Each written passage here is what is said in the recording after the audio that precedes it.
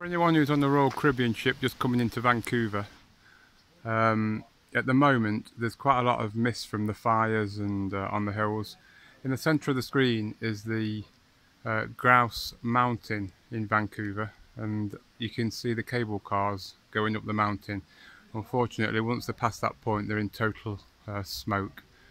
So if you're thinking of doing that trip, I probably wouldn't. This is the dam of the Capilano River, which is quite nice to stop at, which is halfway up the hill.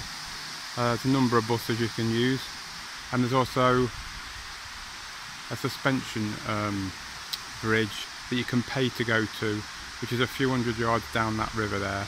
That's fine, it's not being affected, but unfortunately the big cable car on top of Grouse Mountain is. It's just the current status. It's about the 23rd of August 2018.